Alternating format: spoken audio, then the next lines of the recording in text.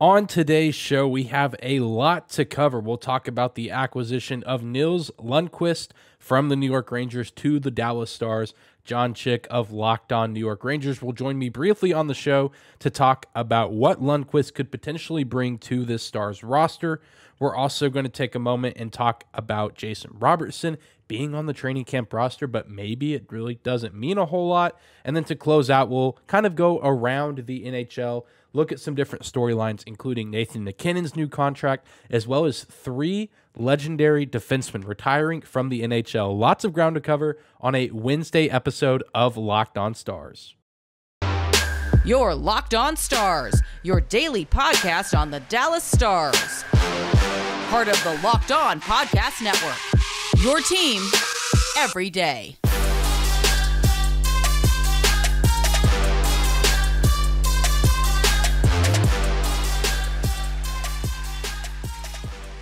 Howdy, Stars fans. Welcome back to the Locked On Stars podcast, the only daily podcast covering the Dallas Stars, part of the Locked On Podcast Network, your team every day. I'm your host, Dane Lewis, your local expert on all things Dallas Stars hockey, credentialed member of the Dallas Stars media, coming to you on this Wednesday, September 21st.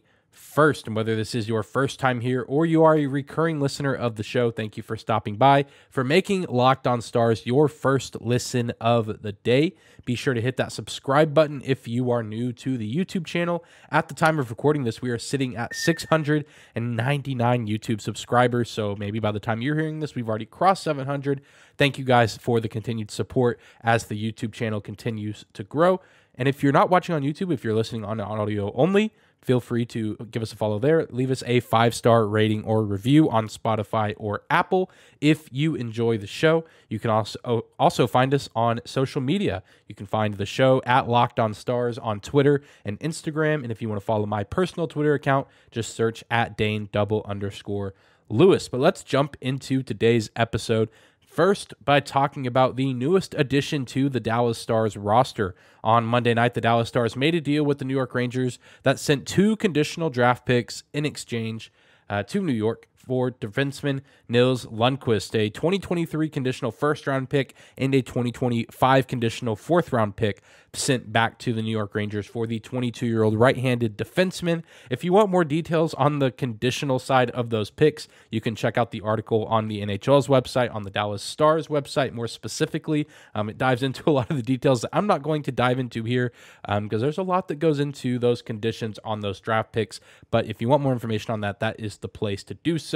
Want to talk more about Lundkvist than I do the draft picks that got sent, although it is pretty shocking to see Jim Nill trade a, potentially top 10 pick in next year's draft for a guy that only has 25 games under his belt, but there is plenty of upside to a guy like Nils Lundkvist. He was actually drafted in Dallas in 2018 with the 28th overall pick by the New York Rangers, and he's maybe a John Klingberg-esque player at best. He's certainly an offensive-minded defenseman and, can certainly look to contribute offensively. He does, have some room for improvement on the defensive side of the ice and certainly is not the biggest guy out there on the ice. He's pretty small, all things considered, but he's still an incredibly gifted player, especially on the offensive side of the ice. And what's very interesting about him being added to the roster, as he is officially listed on the Stars training camp roster, is he is right-handed, which throws in the potential for him to possibly play alongside a guy like Miro Heiskanen, who is more naturally a left-handed defenseman. That could potentially be a very dangerous defenseman duo, 2 guys that can be threats from the blue line, but you don't have to worry about a guy like Lundkvist carrying the load defensively because you have Miro Heiskanen out there who is an all-world type actual defensive player, while hopefully we can see some offensive uptick from Miro as well. It makes things very interesting in the Dallas Stars locker room as far as the defensive lineups go. I'm really excited to see what he can do, and the Stars in general have a good history of acquiring former New York Rangers defensemen. I am, of course, talking about out Sergei Zubov. Now his number retired in the American Airlines Center. But we're going to take a quick moment and talk with Jon Chik of Locked On New York Rangers to get a little bit more insight on the type of player that the Dallas Stars are acquiring. So let's jump to that conversation right now. Joining me now on today's episode, Jon Chik of Locked On New York Rangers. And Jon, this is certainly not the biggest trade or move of the offseason, but one that could have big implications for both of our teams down the road.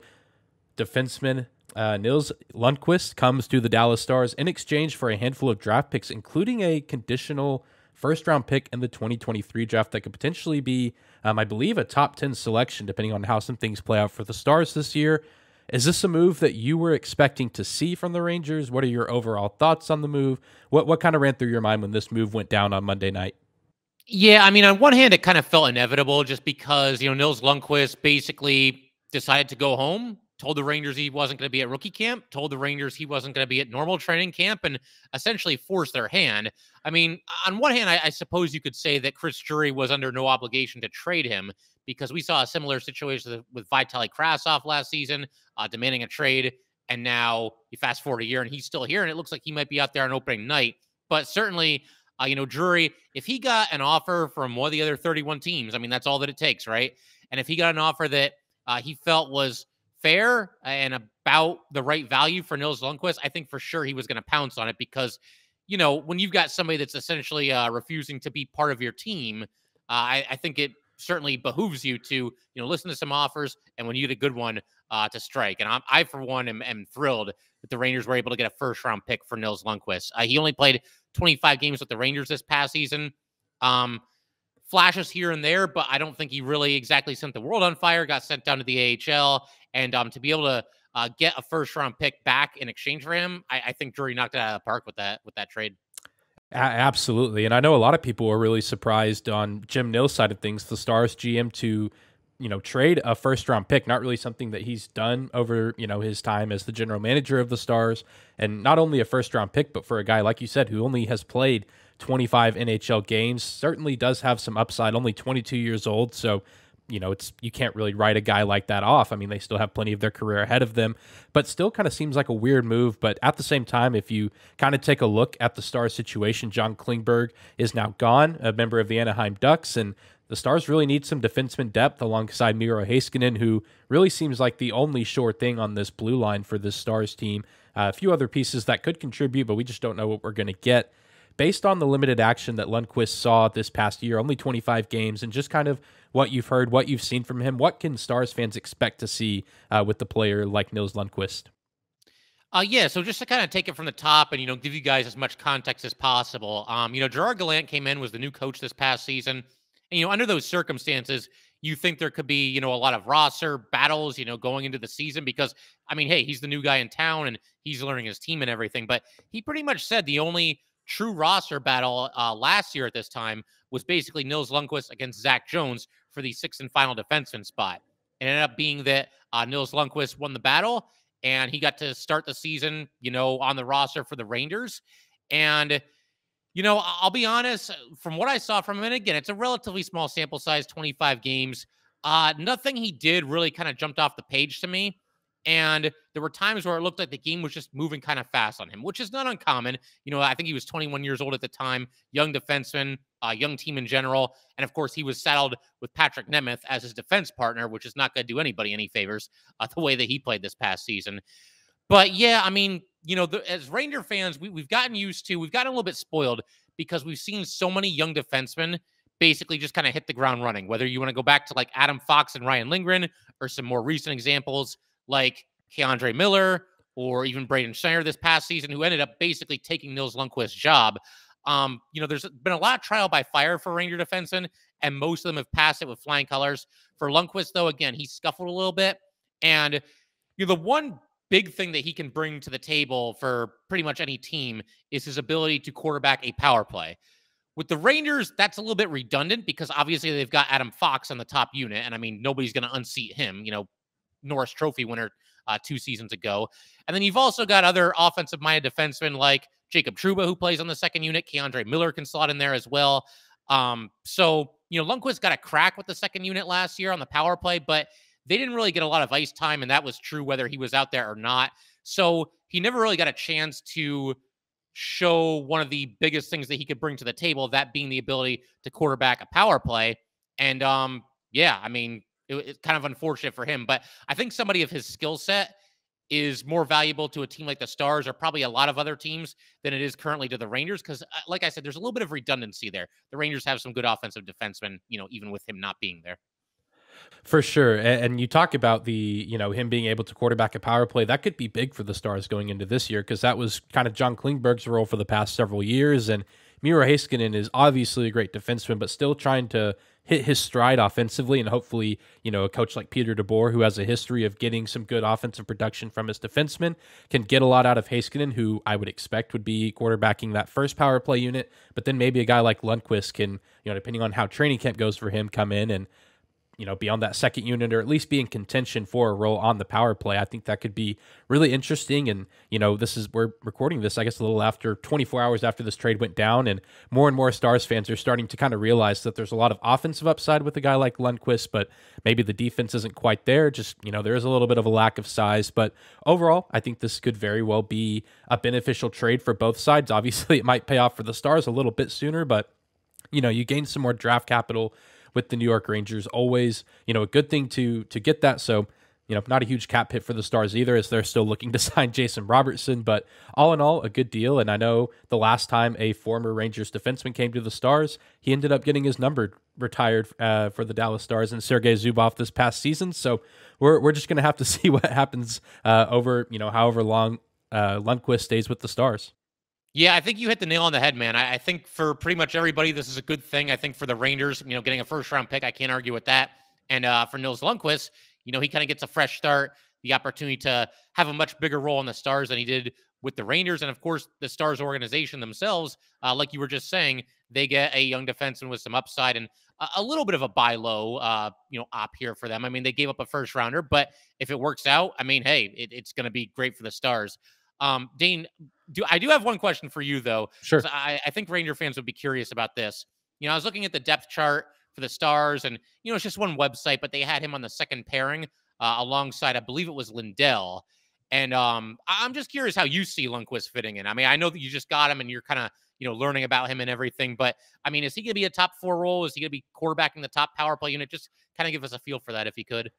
For sure. Yeah, I certainly think there's an opportunity for him to be on that top 4. Like I said, it's really kind of a mixed bag. You have Miro Heiskanen at the top, and then you do have Esa Lindell. You have Ryan Suter, who's probably going to be in that mix as well. Thomas Harley's probably around the same age. I think he's a little bit younger than Lundkvist, but another young defenseman looking to kind of make his mark on the NHL this season. Those are the guys kind of in the mix. You have Colin Miller coming over from Buffalo, Yanni Hakanpää, who the Stars got last offseason in free agency. I believe he last played for the Hurricanes. So there's plenty of guys in the mix, but what's special about Lundkvist with the Stars is that he's a right-handed defenseman, and if you look at the Stars roster, almost all of the defensemen are left-handed, including Miro Heiskanen.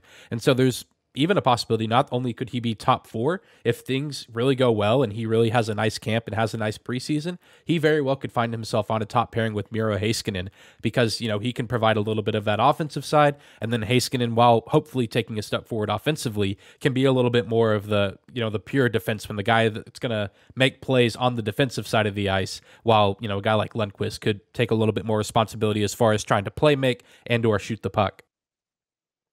Yeah, I mean, that makes sense to me. And like we were just saying a second ago, Dane, I think that, again, this is one of those rare trades where I think everybody comes out of it feeling pretty good. I mean, I don't want to speak for you, but I mean, do you feel all right about this trade? I do. It was kind of a weird one. One, it just kind of came out of nowhere. I thought kind of the Stars were done making moves outside of trying to sign Jason Robertson before camp. So it seems like a pretty good payoff. It's kind of weird to give up a potentially top 10 pick in next year's draft, but if the Stars have a good year and Lundkvist plays a big part in that, it's going to be hard to complain. So yeah, as of right now, I do feel really good about this deal. All right. Sounds good, man. Well, I mean, hey, thanks for having me. I really appreciate, doing this. And I know the Rangers and Stars play each other pretty early. I don't have the schedule in front of me, but I want to say it's like late October, the first month of the season. I think it's like a Saturday afternoon game or something like that. That sounds right. Yeah, man. So, I mean, if you're up for like a full-blown crossover episode, I'd be happy to make that happen. Oh, absolutely. Yeah. I know we didn't get to do one last year, so if we can do at least one this year, if not one for each game, we should definitely do it. Absolutely. Looking forward to it, man. Today's episode of Locked On Stars is brought to you by our friends at BetOnline. BetOnline.net is your number one source for all your pro and college football betting needs and sports info this season. Find all the latest football league developments, games, matchups, news, and podcasts.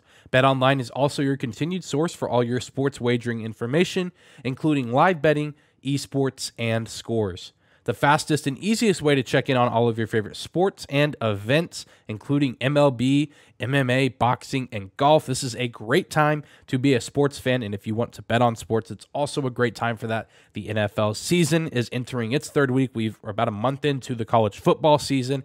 MLB playoffs are right around the corner. The NBA and NHL are almost back. So if you're into sports betting, this is really the ideal time of year as the four major sports are in action, as well as boxing, MMA, golf, you name it. You can head to the website today or use your mobile device to learn more about the trends and action happening around the sports world.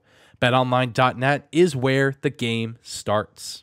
The Dallas Stars released their official training camp roster earlier this week, featuring 61 players, 34 forwards, 21 defensemen, and 6 goaltenders. And it's exciting because really, I mean, by the time you're hearing this, Dallas Stars training camp is technically underway. I know the on-ice sessions don't start till the 22nd, but I believe many of the players have reported and are partaking in some off-ice type tests. I imagine just kind of checking in, maybe some physical tests, things of that nature. So camp hasn't really gotten underway, but I think most of the players have reported to Cedar Park and are getting prepared for the on-ice sessions that will be taking place the 22nd through the 24th in Cedar Park. But again, 34 forwards, 21 defensemen, 6 goaltenders, a plethora of intriguing players here at Stars training camp for the 2022-2023 preseason. Roster contains many names you'd expect to see,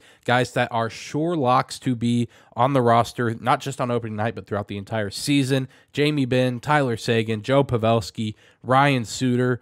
We will also see plenty of the young guns as well, guys that will be fighting, scrapping, clawing for a roster spot with the Dallas Stars this season. Wyatt Johnston, Logan Stankoven, Maverick Bork, Ty Dellandrea, Antonio Stranges, Riley Damiani, and the list goes on and on. And amongst all those names is number 21, Jason Robertson. He's listed on the roster, but according to Matthew DeFranks of the Dallas Morning News, it doesn't necessarily mean anything right now. And he cited a time in 2019 when defenseman Julius Honka was listed on the roster for Dallas Stars training camp, but never signed a deal with the team and never took part in training camp. Of course, a guy like Julius Honka, less important, no offense intended, to a guy like Jason Robertson, who is set to be a potential franchise player for this organization.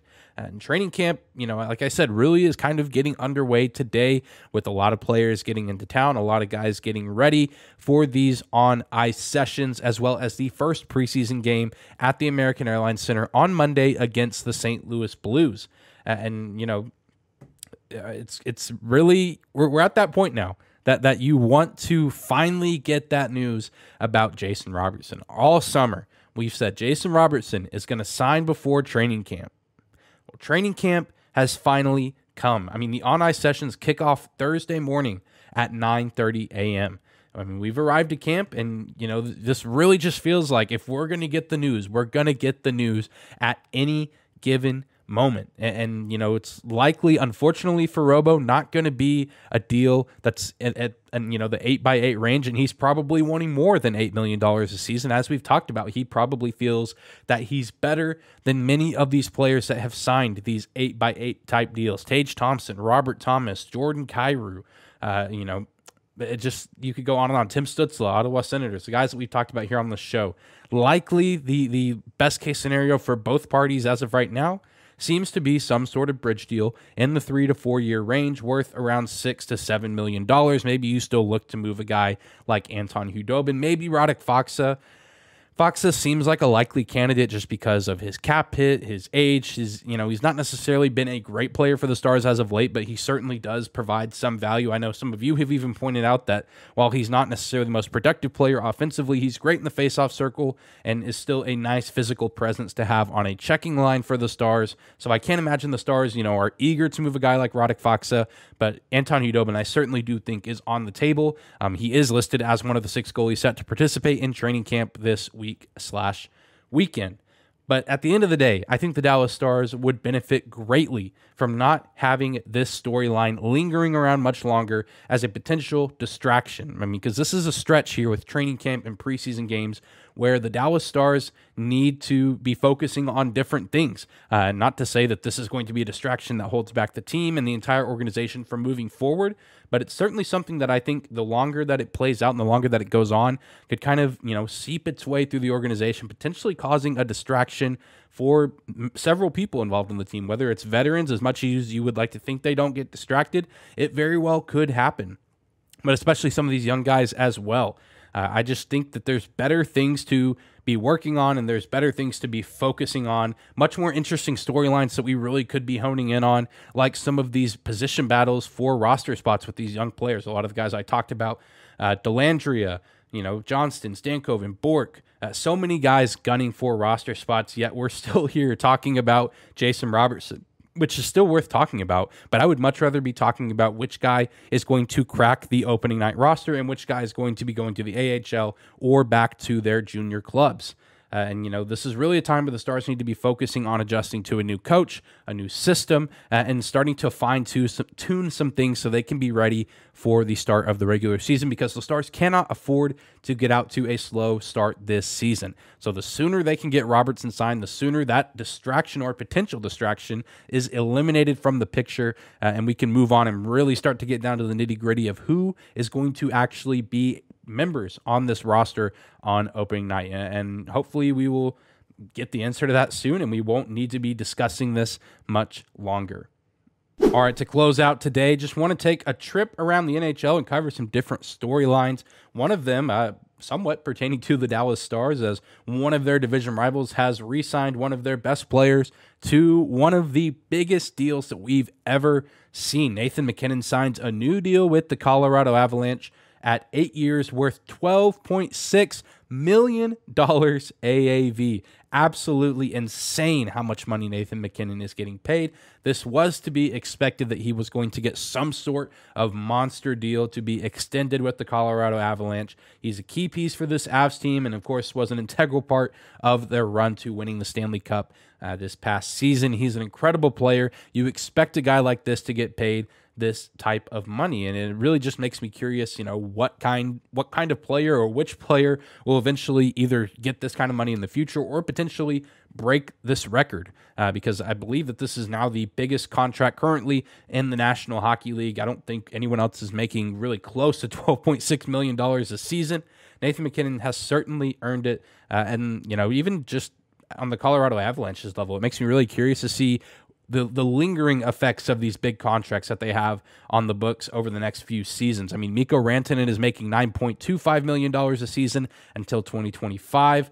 Cale Makar making $9 million a season until 2027. Arturi Lehkonen is 27 years old, but he's going to be getting paid $4.5 million a season until 2027 as well. And Val Nichushkin, 27 years old as well, going to be making over $6 million a season until 2030. So they have, these really good pieces that are all in their primes right now. And I think some of these guys, their primes like MacKinnon, Makar, even though Makar is still young and has the majority of his career still ahead of him, some of these guys, their primes might start to die out a little bit. And we might see a little bit of a regression. As good as some of these players have been, and I didn't even name all of them. There's a few other guys on the roster as well, making decent money over the next few seasons. I still think the Avalanche are set to be fantastic this year, but maybe 3-4 years from now, what does this team look like? I think this team could look very different while still having some of these great players, but maybe not having the depth that they had last year or having the depth that they, would like to have to be a playoff and Stanley Cup contender over the next several seasons. It's going to be very interesting to see how it plays out. And of course, Stars fans will have to now deal with the fact that for the next 8 years, we will have to deal with Nathan MacKinnon for the next 8 years at least. although Nathan MacKinnon still has yet to beat the Dallas Stars in a playoff series, but I digress. Moving on to some other storylines around the NHL. Yesterday, I just felt like a, bang, bang, bang of three legendary, or I say legendary just because these guys played for a long time and were name stays in the NHL for quite a long period of time. But yesterday, we saw three defensemen retire from the National Hockey League. Three guys that have just been, iconic in the position over the past several seasons. Zdeno Chara played for the New York Islanders, the Ottawa Senators, the Boston Bruins, and the Washington Capitals for one season. Played in the NHL from 1997 to 2022. 24 seasons for Zdeno Chara. Absolutely insane. One of the biggest people to ever play in this league. He was massive.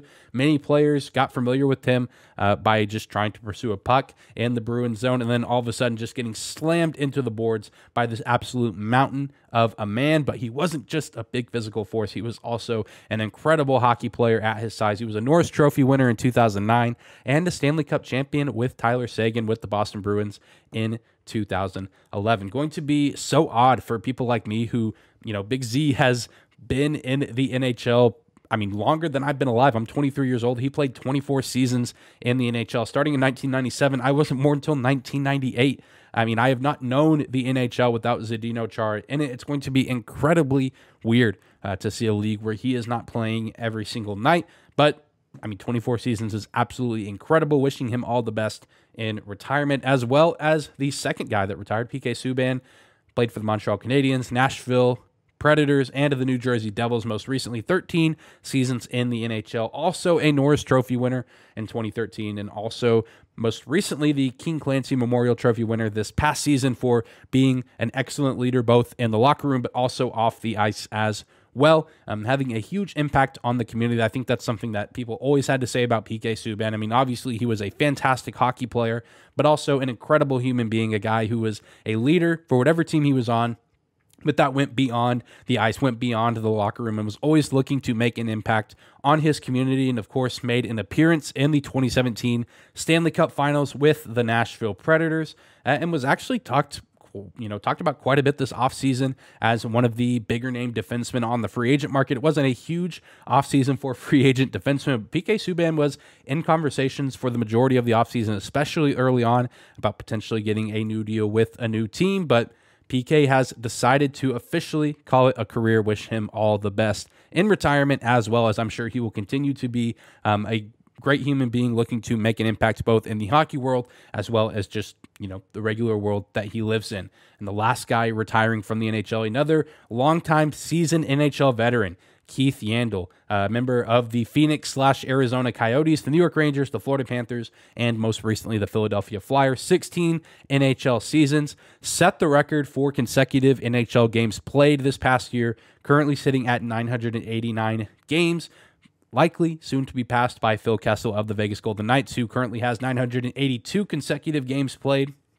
And a guy like Yandle may not have any NHL awards to his name, but I think his legacy has more to do with the kind of teammate that he was, similar to PK Subban. And a lot of guys had nice things to say about Zdeno Chara as well. But you look at, some of the articles and stories that have come out over the past 24 hours about Keith Yandle. Many of his teammates, coaches, and guys that have worked with him over the past 16 seasons have gone on and on about the incredible teammate that he was. He was a hard worker. He brought tons of energy to every locker room he was a part of, and just a guy that you want to have in your organization. NHL organizations would kill to have a guy like Keith Yandle in their locker room just because of the type of culture that he brings along with him, and just setting that record and looking back at that, that night for him with the Flyers, setting that record for most consecutive game played. A good reminder for many players in the NHL on why they play this sport, which is just to enjoy it and to have fun. Yes, it's competitive. Yes, we love the edginess of it, the fights, the big hits, the big goals, the competitiveness, the intensity. But at the end of the day, these are all guys that at one point fell in love with the sport of hockey as a young kid and have continued to play it from, the youth level to the junior level, college, junior clubs, nationally, and now playing in the NHL. They're doing it because they love the sport and they love to have fun with their teammates. And I think that's really what Keith Yandle's career was all about. There was the longevity, but this is a guy that loves the sport of hockey, and you can tell because he played literally almost 1,000 games in a row without missing, which is just absolutely incredible. I don't know if we'll ever see a record like that again until Phil Kessel likely breaks it this season, but that's a similar thing. Phil Kessel, just another great testament to the endurance of one of the most brutal sports in the world, that is hockey. But that's going to do it for today's episode of Locked On Stars. Thank you guys again for tuning in, for making us your first listen every single day. Be sure to hit that subscribe button on YouTube. Follow us on your favorite podcasting platform. We are free and available no matter where or how you choose to listen. Follow us on social media at Locked On Stars on Instagram and Twitter, at Dane_Lewis for my personal account on Twitter. Tomorrow, we will be talking all things Dallas Stars training camp, which players I'm most excited to see, and which guys I think should be expected to fight and potentially make the opening night roster. Going to be a ton of fun to see how things play out in Cedar Park over the next few days. And then the first Stars preseason game is just around the corner. Monday night, 7 p.m. at the American Airlines Center against the St. Louis Blues. Going to be a ton of fun to have Stars hockey back in our lives, even if it is just the preseason, but the regular season also just around the corner. Just over 20 days until the home opener against the Nashville Predators. Thank you guys again for tuning in. Have a great Wednesday. We'll see you back here tomorrow.